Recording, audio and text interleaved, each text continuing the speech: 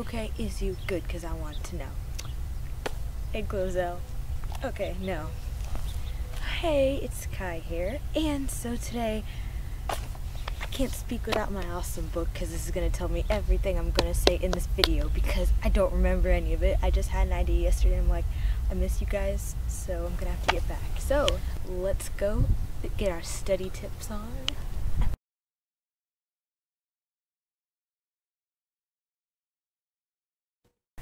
I like to study using a chalkboard table. It helps me write stuff down and keep track of my assignments. So I'm going to show you guys how to make that.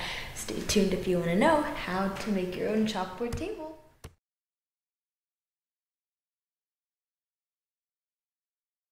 To get started, use some chalkboard spray paint, a measuring tape, and please don't forget that painter's tape.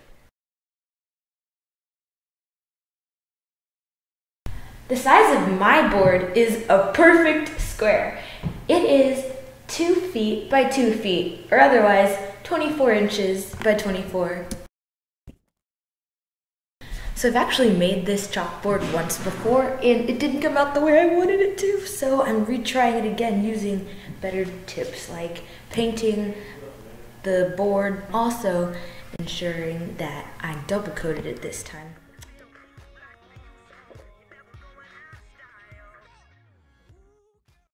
If you're going to do the double coat, you have to make sure your first coat is dry first. And then I like to start applying my painter's tape first, and that's what I did. I just left the top one on. So yeah, I let that dry, and then I started with my second coat. And after the second coat dried, I'd finish putting on the rest of the Scotch tape.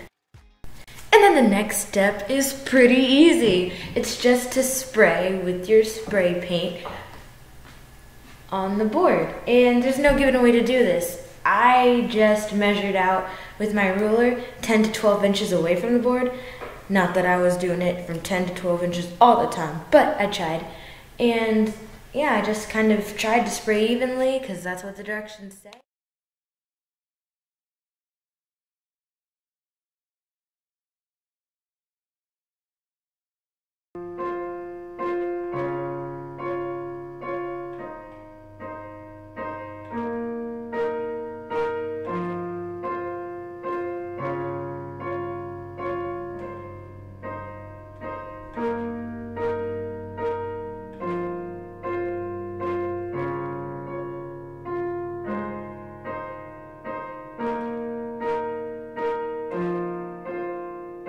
So now I'm just taking off my tape and ooh, let's see if I can make this. Okay, come on. I didn't make it. Okay, but the important thing is here, this is where we turn this into a table using just a chair stool and the side of the chalkboard that we want.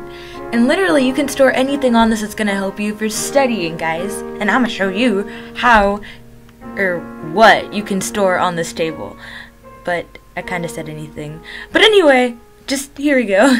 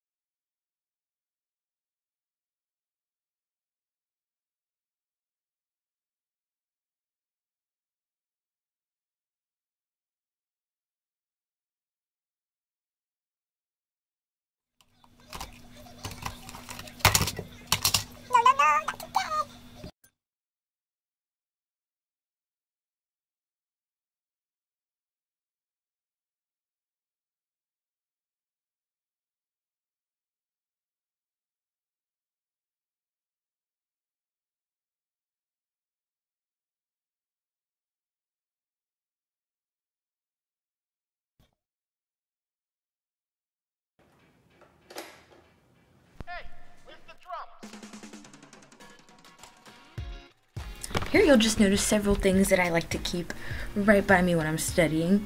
I'm just casually throwing my pens, highlighters, you know, all that good useful stuff when we're studying. my main staples are always pencils and pens. My other tip is just to always write down everything. I have a calendar that I just cross off my assignments with when I get done, and right now I'm using my chalkboard table to write down how many assignments I need to get done, and I just write everything down. That helps me keep track of life. It's like my to-do list for academics. Oh yes, I sniff candles, guys. This is totally what I recommend to do if you're studying, because I just get really bored if I am in one place all the time, and it just, I don't know, it's relaxing and calming. So I love burning candles when I'm studying, and you can find Glade ones for $2, and they're actually really good quality. And my other tip, it's obvious, to cancel out all distractions, and the best place I do that is in my room, because there's no people walking back, and by people I mean my family, walking back and forth and back and forth, and sometimes it even helps to just listen to music. But this is where it gets tricky. Don't listen to loud music with bass in the background. I do jazz and instrumentals because that keeps my mind focused on the work, while at the same time it gives my brain a little, buzz in the background, so that way I'm not completely bored while I'm studying an assignment. Bye! Thanks for watching, and don't forget, I want you to study. And don't forget to check out my second video on how to study.